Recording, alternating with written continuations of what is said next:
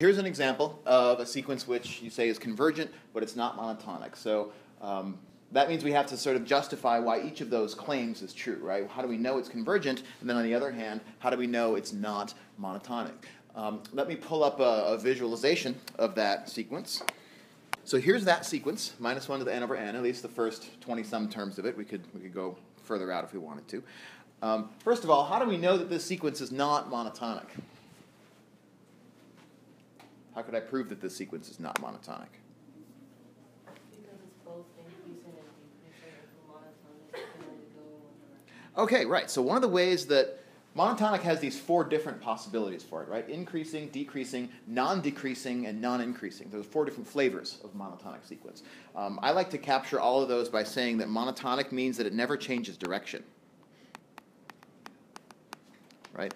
Whatever direction the sequence begins going in, it never goes in the opposite direction. So if it increases at any point, then that means that it always has to increase. If it decreases at any point, then it always has to decrease. Or if it levels out, that's fine, right? It's fine as far as non-decreasing, non-increasing go, but we can't have it be increasing at one point and decreasing at some other point. So basically the derivative is positive. If we knew what the word derivative meant, we could say yes. In our course, we do not know what the word derivative means.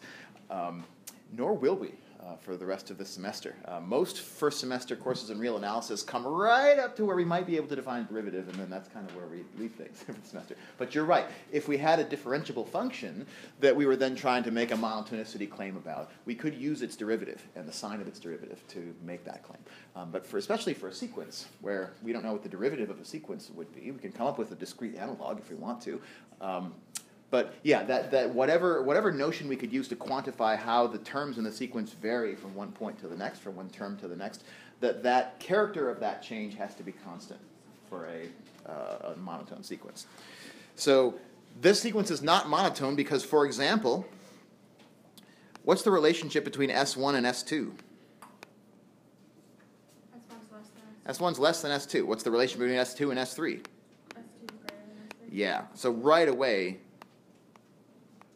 we can see that the universal claim that's inherent in monotonicity, which is for all n, Sn is less than Sn plus 1, or Sn is greater than Sn plus 1, or whichever flavor of it we choose, that universal claim is going to be falsified by that observation right there. So even the presence of just these 3 first terms that go first up and then down, right, that alone right away guarantees this is not monotone. Okay, but then how do we know that this sequence is convergent? Minus 1 to the n over n is convergent. How do we know?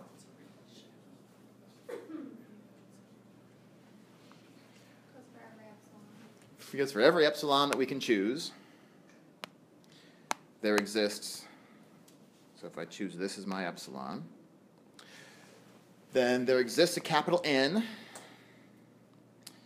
and here role of capital N is probably played by this term in the sequence, such that for all n greater than or equal to that capital N,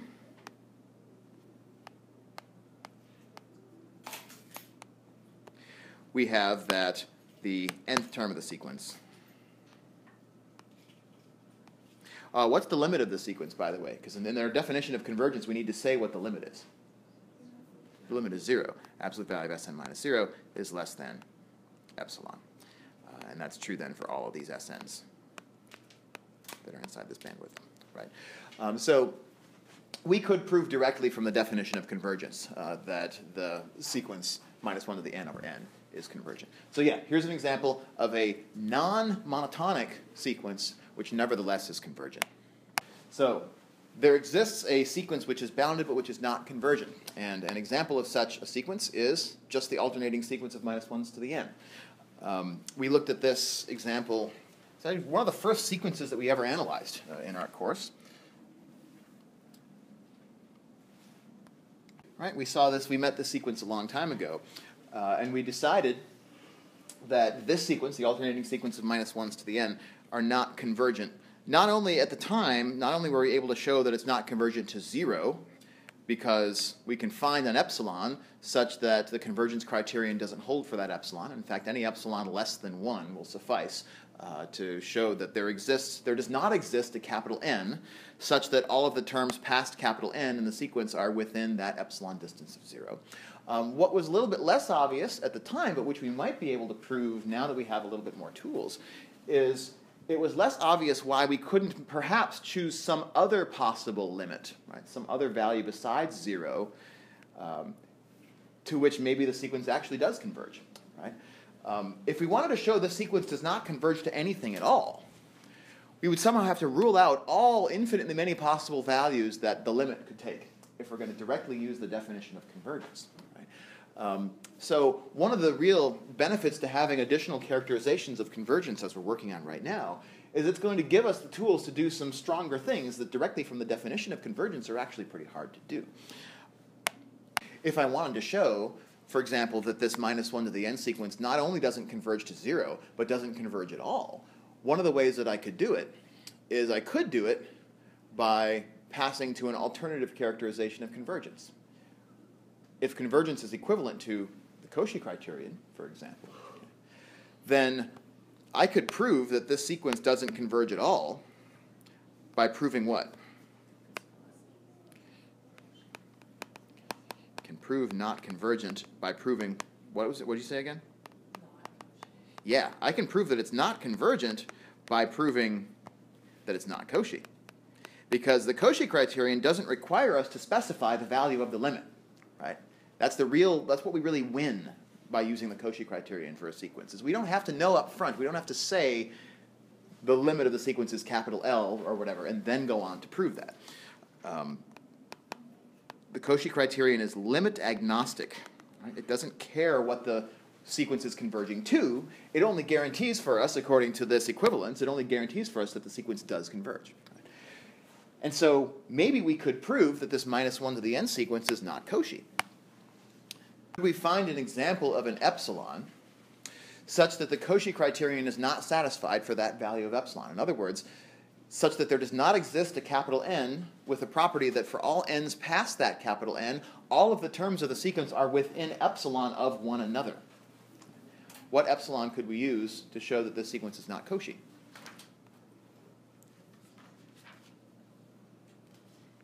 I need a radius for this bandwidth that is unable to contain the terms of the sequence regardless of where we place it. Anything less than 1. Yeah, anything less than 1. Let's do 0.5 again, like we did before, right? So if I have a strip that has a radius of 0.5, then the claim is that regardless of where this strip is placed, it's not possible to trap an entire tail of the sequence within that strip. So let's see if we can just quickly write up a proof of it. So Sn is not Cauchy.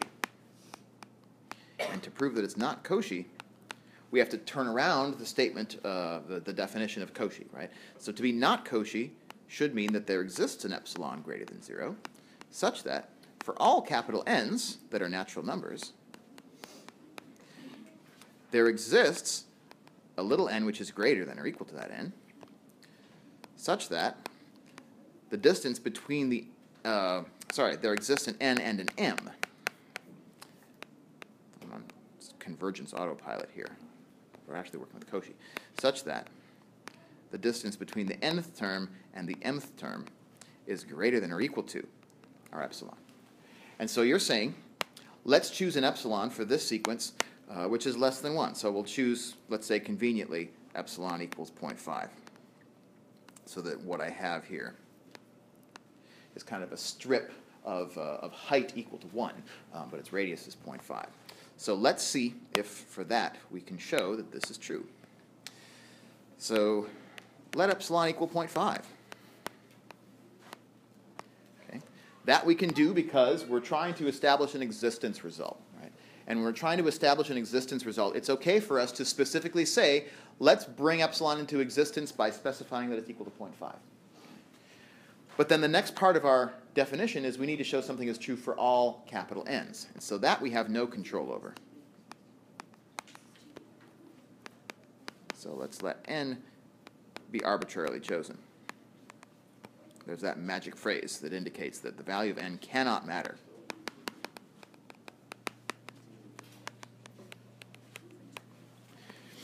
And so I'm just going to pretend that my n is somewhere here. Let's say that my n is right here. Slide it over here so it looks like it's actually an integer value. So let's suppose that that is my capital N. So what I need to do now is I need to show that there exists a little n and a little m that are greater than or equal to my n, such that the nth term and the mth term of my sequence are not within 0.5 of one another. So how can I do that? How can I know that there exists a pair of terms here that are not within a distance of a half from each other? How should I choose my n and my m?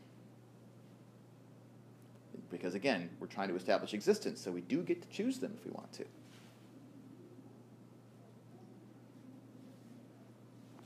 Any thoughts? I'm trying to show that my terms get far away from each other. Then the way to do that with this sequence, just sort of looking at what it looks like, is I need to make sure that I choose one of my terms such that the value of that term is -1, and the other of my terms such that the value of that term is +1. Because in that case, how far apart are those two values? How many units? They're 2 units apart, and 2 is greater than 0.5, and so that would establish our result, right? Okay, so now all I need to do is choose an n such that the nth term is, let's say, positive, and an m such that the mth term is negative. How do I know that I can always do that regardless of where my threshold, capital N, lives? How do I know that there's going to be a negative term and a positive term to the right of my capital N? Because there's infinitely many terms past my capital N. Not only that, how do I know that infinitely many of those terms are negative and infinitely many of them are positive? It's an alternating series, which means that whether or not the term is negative or positive depends on what property of my index. How does -1 to the n decide whether to be positive or negative? Yeah, right. When n is even, -1 to the n is +1. When n is odd, -1 to the n is -1. So all I need to do is choose my little n and my little m such that they have opposite parity, right? Such that one of them is even and the other one is odd. And as long as I do that, then the absolute value of the difference is going to be equal to 2, which is greater than or equal to 0.5. So we can do this constructively. If I'm sort of unsure about why there exists a positive and a negative term to the right of my capital N, i.e. why there exists both an odd and an even number that are greater than n, what I could do is I could just define my little n to be, I don't know, let's say the next term after capital N, and then my little m to be the next term after that. We get a lot of latitude when we're doing an existence proof. We get to define that little n and that little m however we want to that suits our needs. So I'm just going to do it that way. And that will sidestep any sort of fussy arguments about infinitude or any of these other things we might want to try to use. So that this is my n plus first term, this is my n plus second term. And I'm going to call the former n and the latter m. So let n equal n plus 1, m equal n plus 2. Then n and m have opposite parity, which is a result from number theory. One of them is even and one of them is odd, which implies that the absolute value of -1 to the n minus -1 to the m equals 2, and therefore is greater than epsilon, right? When epsilon is 0.5. So there's a proof that this sequence, the sequence of -1 to the n's, is not a Cauchy sequence. And if we believe the proof that Cauchy and convergence are equivalent for sequences of real numbers, if we believe that result, then this also implies that this sequence is not convergent to any real number. Regardless of where we set the bar, where we set our potential limit, we're not going to get this sequence to converge. And it's not convergent because it's not a Cauchy sequence. There's an example of a sequence which is monotonic but not convergent.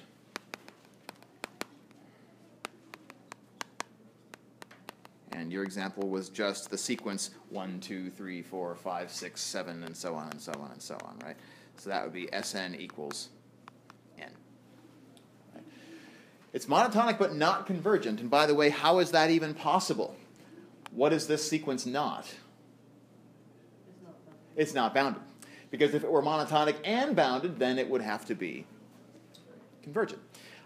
That probably, to me, is one of the two biggest results on this diagram here are the result in red that establishes the equivalence of convergence with Cauchy, and what's called the monotone convergence theorem, which is the purple double arrow here, right? Which shows us that any sequence which is both monotonic and bounded, if we can establish those two things, and those two things are generally pretty simple to establish for a sequence, those two things are sufficient for convergence, which is great. It means we don't have to get into the epsilons and the n's and all that nasty business. All we have to do is establish monotonicity and boundedness. What we're going to see in a little bit, and maybe we'll do this example next, is that if we can understand that that is true of a sequence, and if we can prove that that's true of a sequence, then that will be enough to guarantee convergence without having to do a lot of fussy stuff.